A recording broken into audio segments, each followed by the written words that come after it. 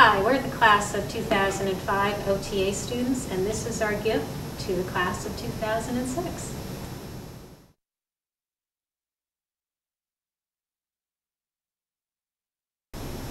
Okay, this is the functional active range of motion test. First we start with neck flexion, look down to the floor, look up to the ceiling, which is neck hyperextension, look straight ahead, go down to the side, lateral flexion, go down to the other side, lateral flexion, come back up, bring your hands over your shoulder, that's shoulder flexion, bring your hands behind your neck, that's shoulder external rotation, behind your back, shoulder internal rotation, bring them up over your head, shoulder abduction, bring them on down, shoulder adduction, bring them to your shoulders, which is elbow flexion, bring them out, elbow extension, bring them in front of you, turn them over, supination, turn them down, pronation, bring them out to your side, ulnar deviation, into the middle, radial deviation, bring them down, wrist flexion, bring them up, elbow flexion, make a fist, finger flexion, extend your fingers, finger extension, tips of your thumb to your fingertips, thumb opposition.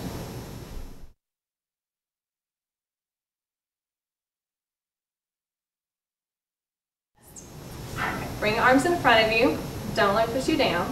Bring your arms off to the side, don't let it push you down. Bring one arm to your body.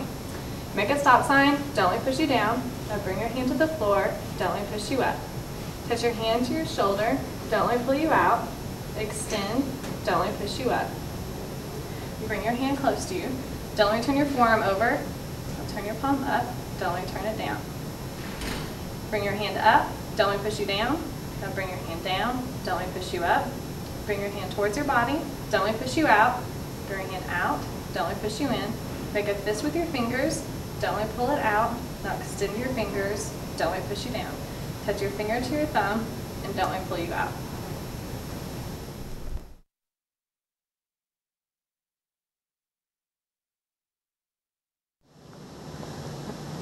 So shoulder flexion, shoulder extension.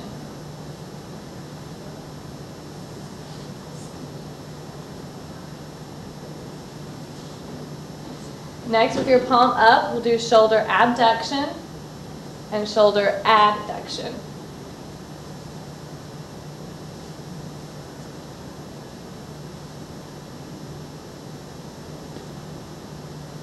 Shoulder external rotation, shoulder internal rotation.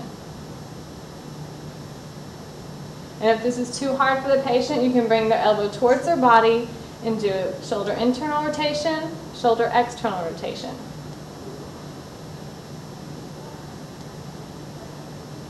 Next will be elbow flexion and elbow extension.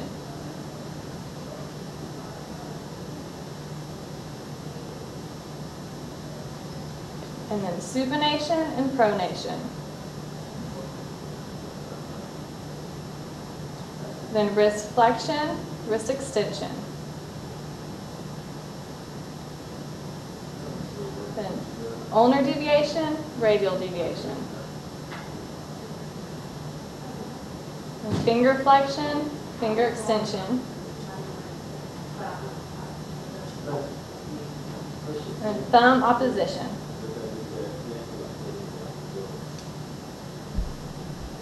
And that concludes passive range of motion.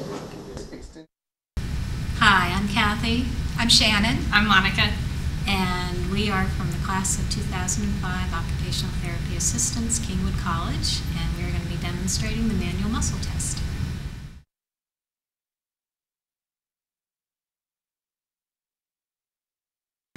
We're going to begin our manual muscle testing with shoulder flexion. Position the patient seated with the arm relaxed at the side of the body, hand facing backward while the therapist stands on the side being tested. To stabilize, hold the shoulder being tested, but allow normal abduction and upward rotation of the scapula that naturally occurs with this movement. Palpate the anterior deltoid just below the clavicle on the anterior aspect of the humeral head. Observe as the patient flexes the shoulder joint by raising the arm horizontally to 90 degrees flexion parallel to the floor.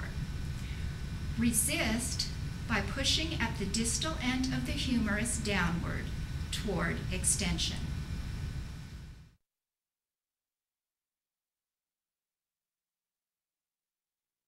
Position the patient seated with arms relaxed at the sides of body.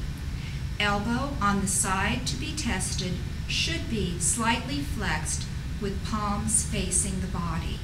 The therapist stands behind the patient.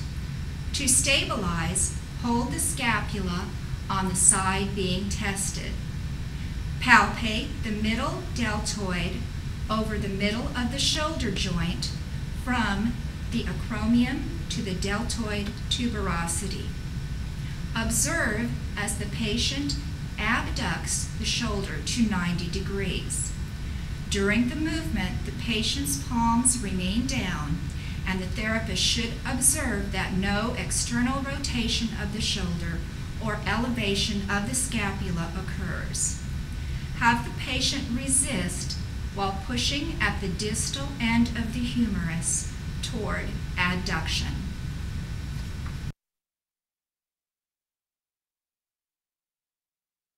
To test shoulder external rotation, position the patient prone with the shoulder abducted to 90 degrees. The humerus is in neutral rotation, elbow flexed to 90 degrees. The forearm in neutral rotation is hanging over the edge of the table perpendicular to the floor. The therapist stands in front of the supported surface toward the side being tested. To stabilize, place the hand under the arm at the distal end of the humerus on the supporting surface. Palpate the infraspinatus muscle just below the spine of the scapula on the body of the scapula.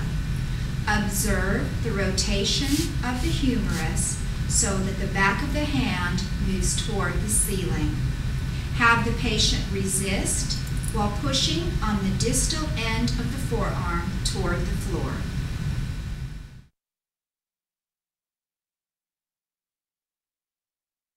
To test shoulder internal rotation, position the patient prone with the shoulder abducted to 90 degrees.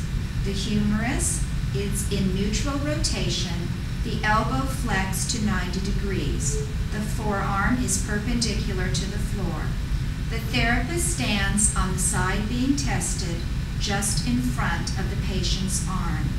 To stabilize, hold at the distal end of the humerus by placing the hand under the arm on the supporting surface.